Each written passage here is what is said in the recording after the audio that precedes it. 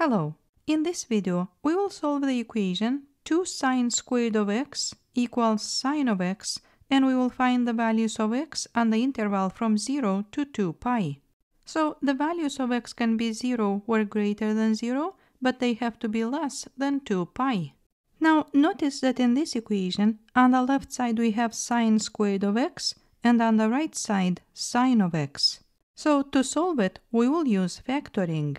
And we will start by moving sine of x to the left. So we will have 2 sine squared of x minus sine of x equals 0.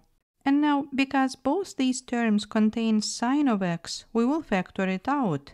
And we will have sine of x times 2 sine of x minus 1 equals 0.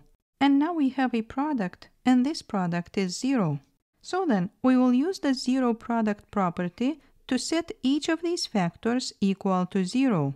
So we will write that sine of x equals 0, or 2 sine of x minus 1 equals 0.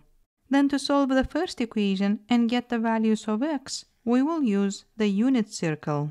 We need to find all the angles from 0 up to 2 pi where the value of sine is 0.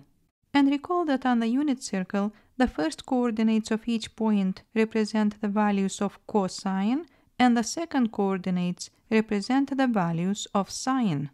So for this problem, we will look at the second coordinates because they represent the values of sine. Then on the interval from 0 to 2 pi, sine is 0 when the angle is 0 or pi. So we will write that x equals 0 and x equals pi. And we will not include 2 pi because this interval does not include 2 pi. As a side note, a bracket shows that this endpoint is included, and a parenthesis shows that this endpoint is not included. Now let's solve the second equation. Here we need to isolate sine of x on one side, therefore we will start by adding 1 to both sides. Then we will have 2 sine of x equals 1. Now we will divide both sides by 2, and we will have sine of x equals 1 over 2. And now on the unit circle, we need to find the angles where the value of sine is 1/2. And these angles are pi over 6 and 5 pi over 6.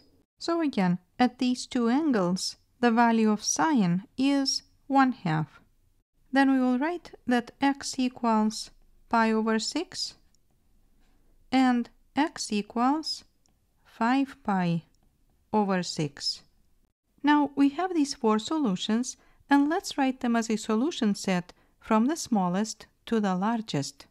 So first we will write 0, then pi over 6, then 5 pi over 6, then pi. And now the problem is completed. If you liked the video, please give me a like and subscribe to the channel. Thank you for watching.